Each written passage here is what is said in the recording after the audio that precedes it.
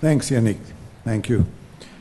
I think that, living in Finland can also give you, or at least pose one of the questions which we ask ourselves very, very often, and that is, why hasn't Israel really succeeded in creating its own multinational companies?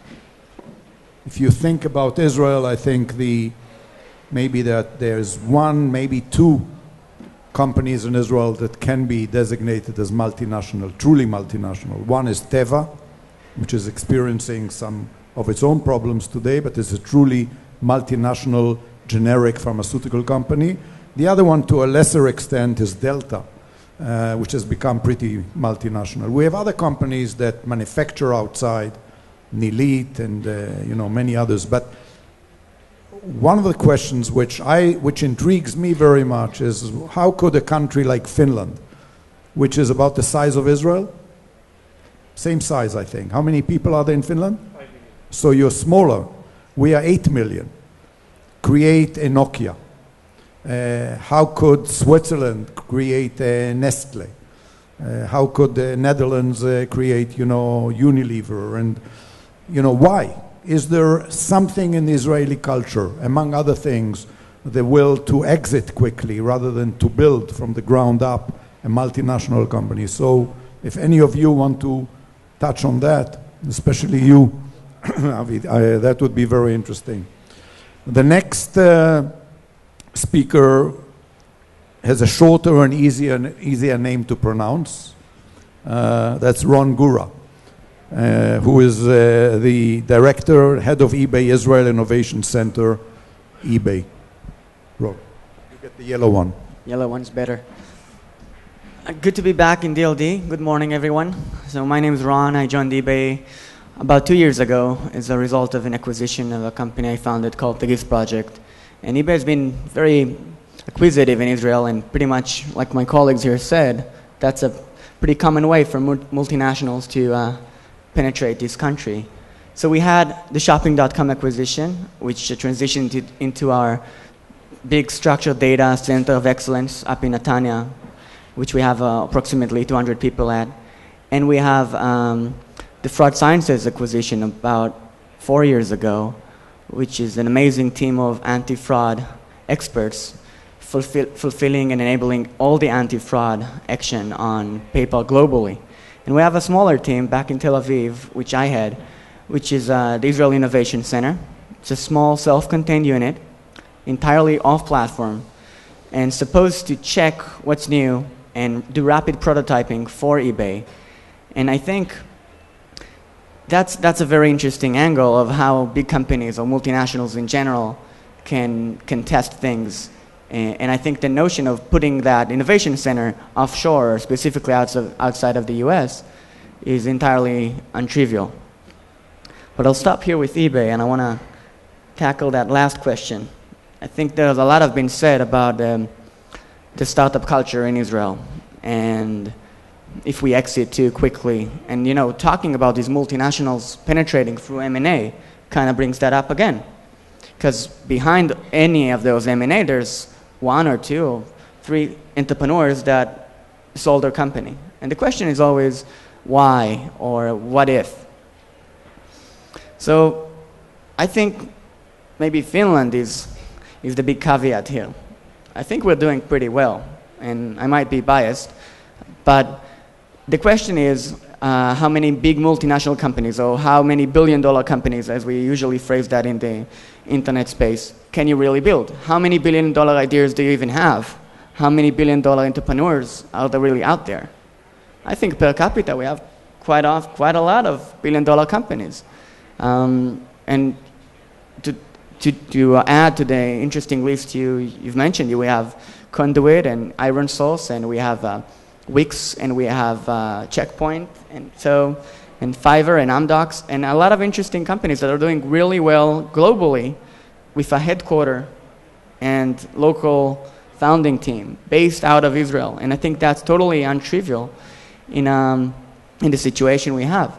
And I think this is something to actually take a lot of pride in and say, some entrepreneurs want to build a bigger company and can. Not any notion, not every venture can even reach a multinational company level. eBay is mostly known as an auction company for some of you from 17, 18 years ago, but the truth is today, less than 30% of what's going on eBay is on web and around bidding, and mostly it's buy it now, buy it new. And the focus on innovating and keep giving the customer what he wants, where he wants, how he wants it, especially through mobile, is I think a big focus for everyone here. And the question is, how come Israel was able to establish itself as that place, that center of innovation? Is it just the can-do culture? Is it just the army experience my colleague talked about? And I'll finish with one, the quick intro with one highlight on the army. A lot has been said about how much young entrepreneurs are gaining from serving in the army. Or basically how when you're hiring a 21 years old engineer, you're actually getting someone with 2 to 3 years of experience. I think there's one point that needs to be taken into account, is when you're getting that guy with 3 years experience, you're actually getting not only his experience coding, but also experience coding back to back with the other team members that you've hired. And in a reality that people understand that good teams, good self-contained teams are not a commodity, people don't take that as a trivial fact. To have a team that knows how to work together back to back, that's a big plus, and I think that's what really the army notion is all about. Thank you, Ron. By the way, that mention of companies like Conduit or Iron Source or Checkpoint, you can add to that probably Waze and a few others. It's an interesting question whether we can actually now proudly add them to the list of Israeli multinationals by the fact that they have actually been bought by a large multinational but are operating around the world. And are they keeping the Israeli identity? Are they keeping it by having their design center or some of their major activities in Israel? Are they losing it by becoming part of a large multinational? It's an interesting question. I'm sure when Avi's turn comes, he'll be able to comment on that as well. But now we will hear from Rick Kaplan, who is country general manager for IBM Israel. Thanks very much, Dan. So first let me add to your list. One of the great agrochemical companies, Maktashi Magan, is here in Israel, one of the largest in the world. I think of Iskar as a great multinational. Even Israel Chemicals, that we think of as a local company, has operations and sales around the globe. And then we called out a couple of others that IBM works very closely with as well, like Amdocs, Converse, NICE, Verint, all with very substantial global billion-dollar businesses. So there might not, well, I guess our one Nokia is Teva, but there's a long, long list of other companies that have done very, very well in the global markets, and I'll talk a little bit in a moment about IBM's relationship to those companies. When you think about IBM in Israel, you have to think about deep, deep roots. We are not new to this game in Israel. We're a 100-year-old company. We celebrated 100 years in 2011. There's a reason that we're still around 100 years later, and almost all of our competitors during that period. You can go back certainly 50 years plus, there's no one left. 30, 40 years plus, there's almost no one left. And even some of our competitors from the 60s and 70s and 80s, and I won't mention their names, but they're at risk of being part of history as well. So why is the IBM Corporation still here after 100 years, growing substantially, healthy in its environment? It's all about innovation. There's a culture of innovation within the company, and it's the secret to its success. We're not a company of products. We're a company of innovators. And it brings me it's easy to transition from that thought to our relationship with the State of Israel. We've been here since 1949. Opened our branch right after the independence of the state of Israel. But I think IBM was actually the first. Yeah. Right? The first in Israel. I believe so, of the great multinationals to be here. I'm going to fast forward a little bit to 1972. 1972 is when we opened our research labs here in Israel. And the reason is simple. IBM has a simple formula about where we put our work in the world. We put our work where you find the best and the brightest. You know, in the world of insourcing and outsourcing and all those fancy new words that you hear people talk about, outtasking, we've been in that game for decades. And we chose Israel as a center of research because the best and brightest are here. And that small little lab in 1972 that started out with 4, 5, 6 great scientists, mostly from the Technion, is now almost 700 people today. And after the IBM leads the world in patents every year, over 6,000 a year. Our closest follower is Samsung with around 4,000 plus or minus. IBM has more patents each year than all the other tech companies put together. And our Israel lab, after the United States, develops the second most patents for the IBM Corporation. And we've continued to invest in that lab for that reason. You think about things like innovation. One of our most significant customers, the Ministry of Defense, came to us and said, video analytics isn't where it needs to be for our strategic needs. They went to work with our Haifa labs, and we developed some of the world-leading video analytics together with the Ministry of Defense here in Israel, and we're in the process now of productizing it and bringing that solution to the globe with its core in Israel and the innovation here in Israel. Let me go forward from there to around 2000. In around 2000, plus or minus, IBM became very acquisitive in Israel. We started acquiring companies.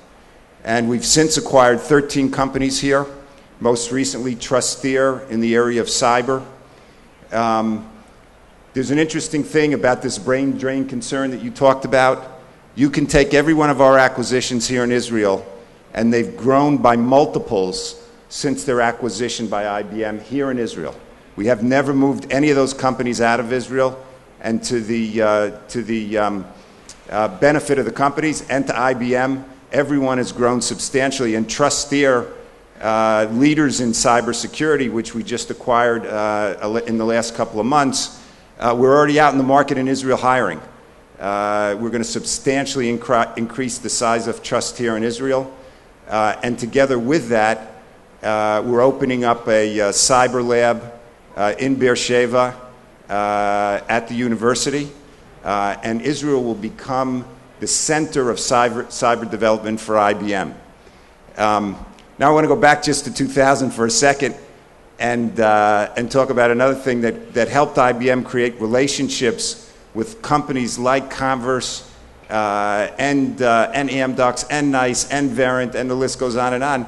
We created something called our Global Technology Unit, and we're fortunate to have here Gabi Tal in the audience. Gabi was really one of the founding fathers of our GTU, and the purpose of the Global Technology Unit in IBM is to form relationships at a very early stage with companies, to work with them on their technology development, and then to help to bring them to the world.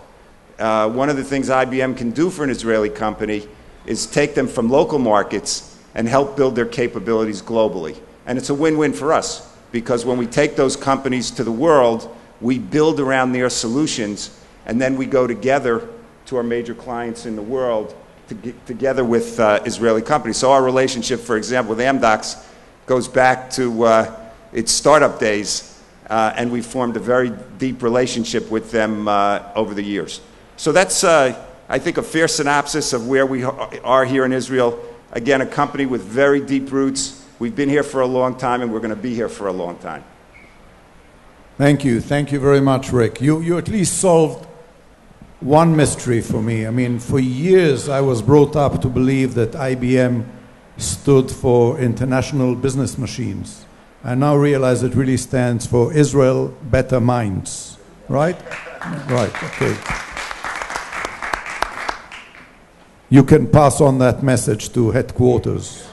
Yeah, we can, I think Avi can also help you design a logo for that, right? Okay, our next speaker is Avi Hasson, who is the chief scientist for the Ministry of the Economy, which is, I think, an encompassing name for industry, trade, commerce, and the economy. You know, I know that somebody once told me that the world's 3 most common lies are the check is in the mail, some of my best friends are Jews, and I'm from the government and I'm here to help you. We actually live in an age where, contrary to the belief that it's all about free markets and we want no government interference and government should stay out of business, we have witnessed, not so much in Israel, but certainly in the United States and in Europe during the 2008 and 2009 crisis, that governments have a very crucial role to play when things go wrong or when something huge like the meltdown and tsunami of 2008-2009 happened. I don't think that any of the companies, among them, by the way, the last one we'll hear from, General Motors, would have been where they are today without government stepping in and doing the right thing. On the one hand, I'm a bit disappointed for Avi because I expected, you know, with him being like the 5th speaker, to have a whole list of complaints about the Israeli government and why it doesn't help and what it doesn't do right, but none of that happened, which I think is a testament to the fact that you're probably doing something right. So we're looking forward to hear from you. Thank you, Avi. Thank you.